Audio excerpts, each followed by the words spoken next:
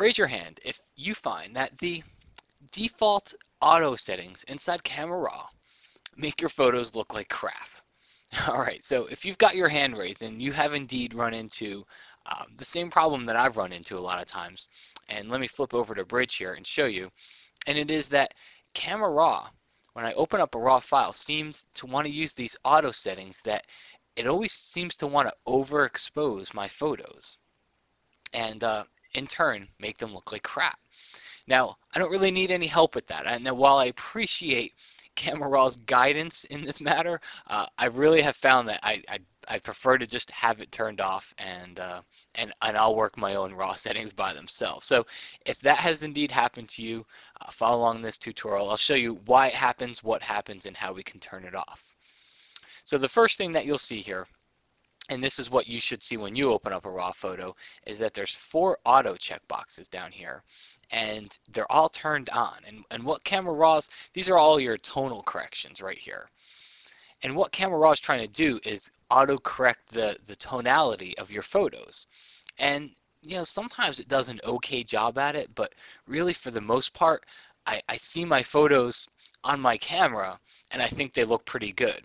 I bring them into Bridge and I watch those little thumbnails get built, and then I think they look really, really bad, and especially when I open them up in Camera Raw. So one of the things that I've done lately is I've turned off these auto settings.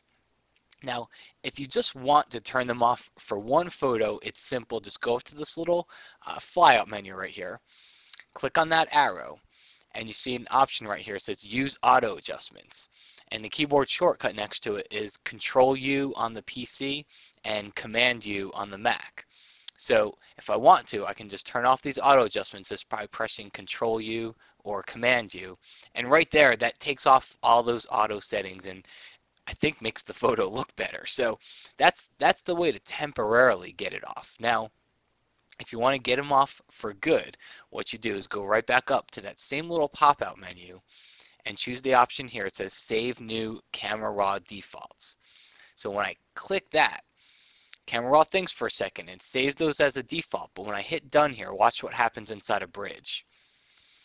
See my little thinking icon is spinning around down here, and see, just if you, it was kind of hard to see, I hope you got to watch it, but if you watch, Camera Raw is actually going through and it was actually updating all those thumbnails here inside of Bridge. So it's not only just changing what you saw inside that RAW dialog, it actually went through and it changed all those thumbnails as well so they don't look really, really bad inside of Bridge. So that's how you can turn it off. If I were to go open another one right now, you will see that indeed the auto settings are turned off. So I've now successfully turned off all the auto settings, so whenever I open up Camera Raw, it won't do it anymore. If you ever want to get back to the way it used to be, click on that little pop-up and choose Reset Camera Raw Defaults, and it uses those auto adjustments again, and then you can just go up here and then you can save your auto adjustments once again. So you can tell Camera Raw that that's what you want to use as the defaults from now on. So you got a couple options here, but honestly, I've really just gotten away from those auto adjustments, and I prefer to take care of doing the adjustments inside of RAW myself. So hope you enjoyed this tutorial, and I will see you again next week.